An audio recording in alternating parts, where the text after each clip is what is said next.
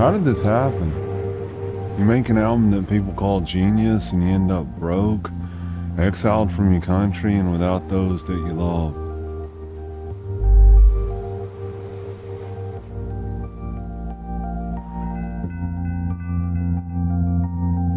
I grew up in Mississippi. I often felt like an outsider there.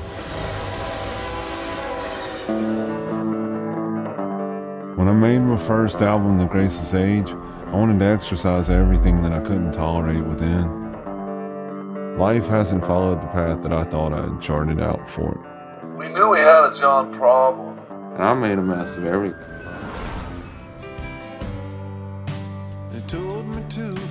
Why does destruction run in my families, both adopted and biological?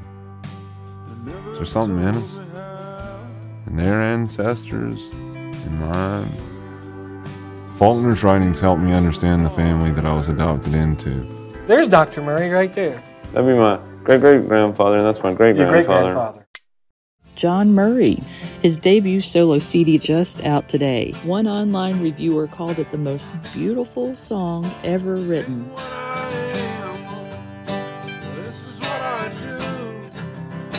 I had to make some sort of peace with it all.